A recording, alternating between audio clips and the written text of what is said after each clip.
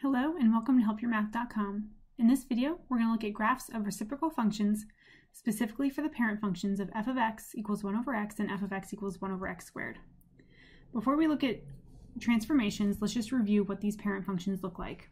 So first, we know that each of these two functions has a vertical asymptote at 0, because if we took this denominator and set it equal to 0, or said, wait, x can't be 0,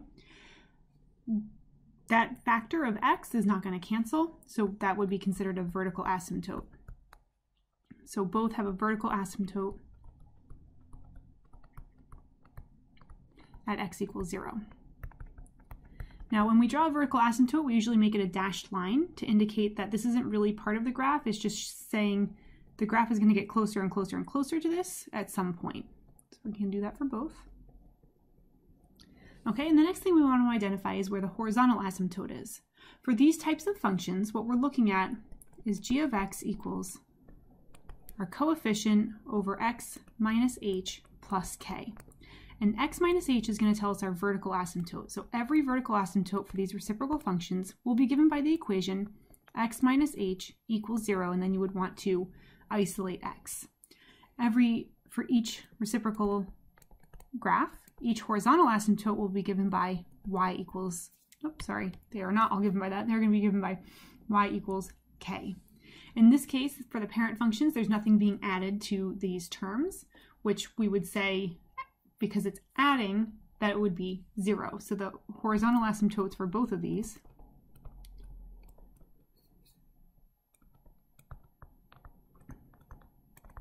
is y equals 0. And again, we're going to do a dashed line. Now for horizontal asymptotes, graphs can cross over them. That is allowed. We won't see that with reciprocal functions though. When we get into regular rational functions, we'll see it, but here we won't. And then from here, it's good to plot 3 points to the left of the vertical asymptote and 3 points to the right of the vertical asymptote. Usually for the 1 over x function, we'll see the graph in quadrants 3 and 1 around the two asymptotes, the x vertical asymptote and horizontal. And for the 1 over x squared, we usually see it in quadrants 1 and 2. Now, if a is negative, then that's all going to change, and it's going to be the exact opposite of what I just said. But for now, the parent function, so the 3 points I'm going to use are -2 and -1/2, -1, -1, and 1, -1/2. No, sorry, let's try that again. -2, -1/2, there we go. -1, -1, and -1/2, -2. I just said quadrant 3, so there it is. It hugs both asymptotes. It's never going to touch those asymptotes, and it's a nice curved shape. And then in quadrant 1, we would have 1/2, 2, 1, 1, and 2, 1/2. And again, we want to do a nice curve. That was pretty good. For the 1 over x squared, what we're looking at is -2 positive 1/4, -1 positive 1, and 1/2 positive 4.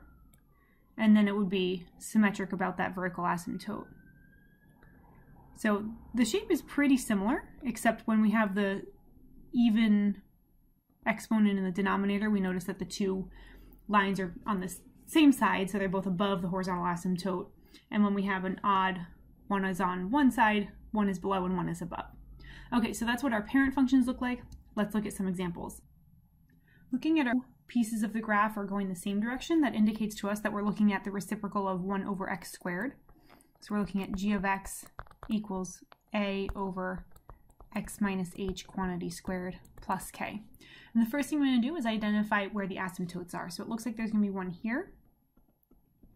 That would be our vertical asymptote at x equals -1. And it looks like the horizontal asymptote is right here at y equals -3. And while it looks like the graph is hitting -3, it's probably just ever so slightly above it. Because remember, we're squaring things, so they're getting, it's reaching its goal quicker, but it's never actually going to reach the goal. So unfortunately for this graph, it's never going to reach y equals -3, no matter how close it gets. Now we can plug these into our function. So we can say g of x equals a over, and then down here it's going to be, we're going to plug in -1 for h, so x minus -1 will be x plus 1 squared, and then plus -3 would be -3. The next thing we need to check for is whether there's a value for a that's something other than 1. So we're going to find any point on the graph maybe this one would be a good one to use. -2, -2. And we're going to plug in to see what we get for a. We plug in the first -2 for x, and we plug in the second -2 for g of x. So this would give us -2 equals a over -2 plus 1 quantity squared minus 3. And we're going to clean this up. I'm going to add 3 to the side. That would give us a over -2 plus 1 is -1, but -1 squared is 1, minus 3 plus 3, those will cancel.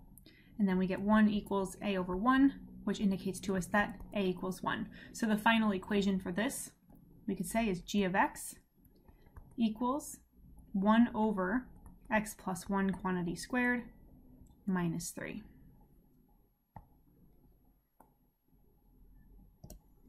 In our next example, it looks like we're given a graph of the reciprocal of 1 over x. So let's try to figure out, here's our vertical asymptote. And I noticed this time that the two pieces of the graph are in like quadrants 2 and 4. That indicates to us that a is negative. Okay, so this is x equals 0. And this here is y equals 3. So our parent function, or the setup for this function, is going to be a over x minus h plus k. So we can go ahead and set this up except for the a. That would be a over just x, because x minus 0 is just x, and then plus 3. Now we're going to find a nice point to use. This one looks good right here. That would be the point 1, 2. And we're going to plug 1 in for x and 2 in for g of x. So we would get 2 equals a over 1 plus 3. We're going to subtract 3 from both sides. We get -1 equals a divided by 1, which is a. So yes, it's true, a is negative, as I suspected. Now we can write our final equation for this graph. G of x equals, we can put the negative in front, you can put it in the numerator, it doesn't matter. -1 over x plus 3. Our next example, we want to sketch a graph of g of x. So, okay, we're given our parent function here is going to be f of x equals 1 over x, the reciprocal of a linear. And what we might want to do is first identify the asymptote. So this one's going to have a vertical asymptote. Remember, that's going to be found by setting the denominator equal to 0, which would just be x equals 0. And our horizontal asymptote is whatever's being added to the reciprocal piece. So it's going to be y equals 1. So I'm going to start with these and just put these on my graph. And y equals 1 is right here. And now what's going to be helpful is to make a table of values around 0. So we're going to use 6 points. We're going to do 3 on the left. So my suggestion would be -2, -1, -0.5. And then on the right, I would suggest 0.5, 1, and 2. So if we plug in -2, we would have 1 over -2 plus 1, which will equal 1/2. If we plug in -1, we would get 1 over -1 is -1 plus 1 is 0. And if we plug in -0.5, that would be 1 over -1 over 2 plus 1. This ends up equaling -2, and -2 plus 1 is -1. So there's the 3 points on the left. Let's graph those, and then we'll plug in the remaining 3 points. -2, 1/2 is going to be just below that asymptote. -1, 0, and -1/2, -1 will be right here. So that looks about right for the shape of this graph. And then we'll just draw it. We'll hug the asymptotes as we draw. Okay, looking to the right of the vertical asymptote, if we plug in 1/2, I'm going to do that over here, we would have 1 over 1/2. 1 divided by 1/2 is 2. And then it would be 2 plus 1, which is 3. When we plug in 1, 1 over 1 is 1, plus 1 is 2.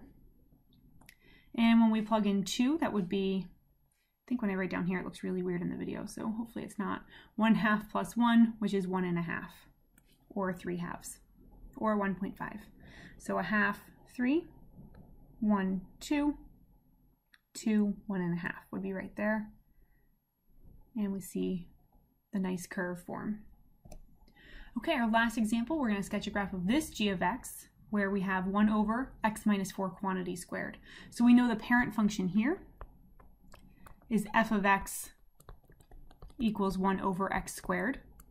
And so based on this, we want to identify, so remember that looks like this, where they go the same direction.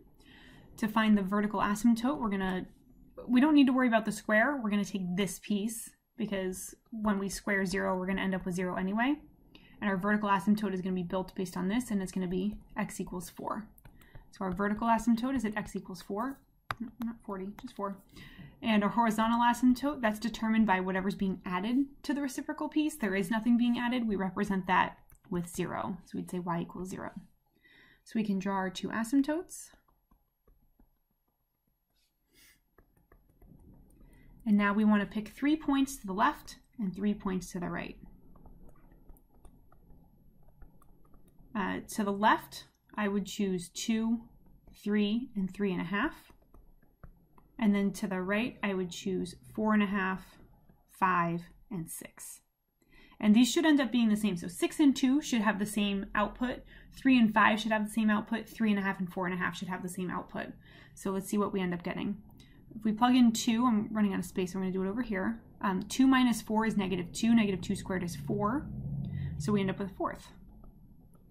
When I plug in 3, so that's here, that would be 1 over 3 minus 4 is negative 1, but negative 1 squared is 1. So we end up with 1.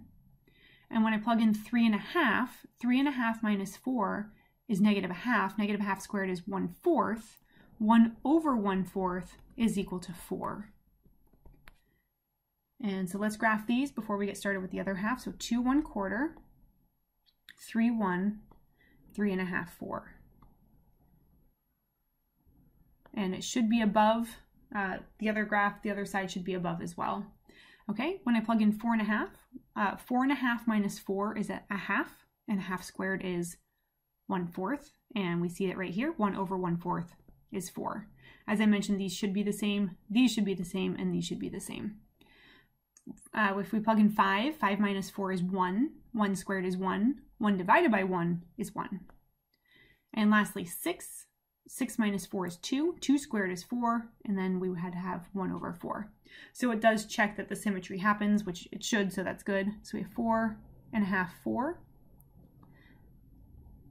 5, 1. And 6, 1/4. Why did my point disappear?